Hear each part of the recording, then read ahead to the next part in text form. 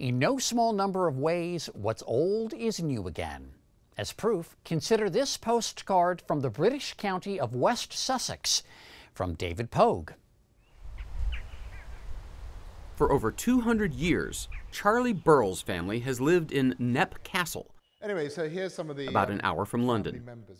So that's the guy that built the castle, and he married an heiress. Look at her. She was an heiress and very beautiful, and there she was marrying this boring academic with no money.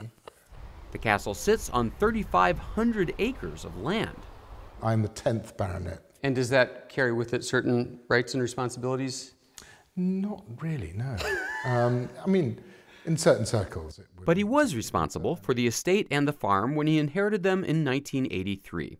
It's so hard to remember. For 17 years, he and his wife, Isabella Tree, tried everything to compete with modern industrial farms. The spraying, the new technologies and new crops that were coming on. But the wet, heavy clay in the soil made efficient farming impossible. We were £1.5 million in debt by then, so it was really looking desperate. And then, in 2000, they learned about a new idea in land management called rewilding. That's where you give away your land to nature. You stop plowing, irrigating, mowing, applying chemicals, and you let wilderness return. What has been absolutely astonishing is how quickly nature has bounced back. So from being one of the most depleted sort of pieces of land you can imagine to being one of the most important biodiversity hotspots in the UK. After 20 years, Knepp now teems with an incredible variety of plants, animals, birds, and insects, some of them endangered. The rarest species in Britain, turtle doves, nightingales, purple emperor butterflies. We have peregrine falcons nesting in a tree, which is almost unheard of. What I wanted to see was the first breeding storks to be back in Britain for 600 years. And there they are. So that stork would not have been here when you guys arrived? No, the last time storks nested in the UK successfully was 1416, the year after the Battle of Agincourt. He's king of the castle. Oh, man.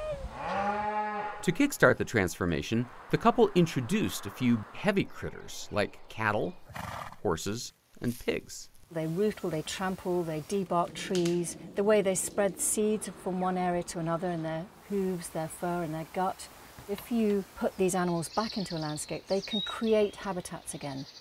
Take, for example, this ancient breed, Old English Longhorns, where generations of the same family roam free. So the great-great-great-great-grandmother will be there, and then all the daughters... Excuse me, we're working here? So, do you feed them anything? No supplementary feeding. They're just finding whatever they need from this landscape. Some of these cows will become beef for sale. Burrell and Tree say they produce tastier meat because of their natural diet. Cows don't just eat grass. They eat plants and twigs and leaves. Once they're eating what nature intended them to eat, they metabolize much, much better. In the wood, over there. A few minutes later, we came across these red deer enjoying some shade. Those antlers are pretty incredible. Aren't they amazing? To us, they look really outlandish on a red deer, but that is probably naturally what they would grow to if they were allowed to live in their most optimal kind of habitat. Quite often we see them just submerged in water.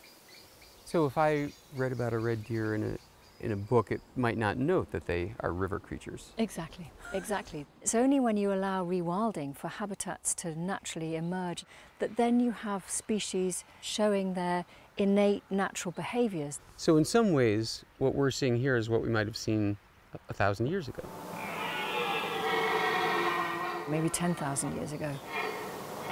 The pigs are also changing the landscape by starting a chain reaction. There's Mum. Oh my gosh. These are hairy pigs.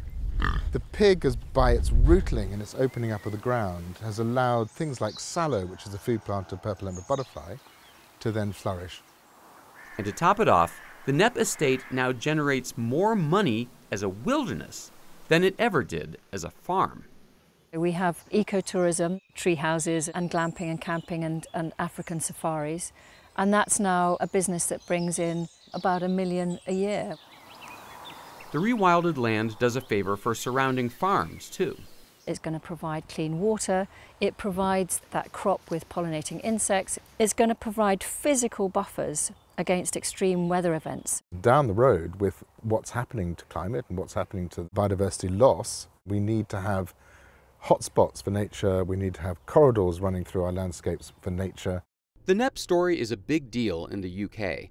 The couple has just published a guide to rewilding, and the British government is funding additional rewilding programs, thanks in part to Alistair Driver.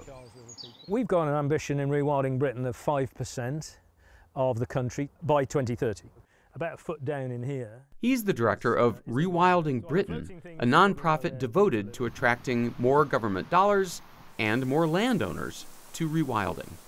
We know that 56% of our species are declining. We have a biodiversity crisis. We have a climate emergency. I mean, we've got to do something different. We cannot continue the way we are. Today, rewilding projects are underway in more than 30 countries around the world. Most of the countries where rewilding is going on are those countries which have inadvertently screwed things up for wildlife. We need to start reversing this decline where man and nature can work more together in harmony. Rewilding may be the future of the Knepp estate, but it's a huge break from the past. What would he say if he knew that you'd taken the farm he labored to create and let it go to seed? Yeah. So I think we're very pragmatic in this family. So from the pragmatic standpoint, he might have said, dude, you've doubled the estate's income. I'm not sure whether dude would come into his sort of 18th century brain, but you know, I get your meaning. Dude.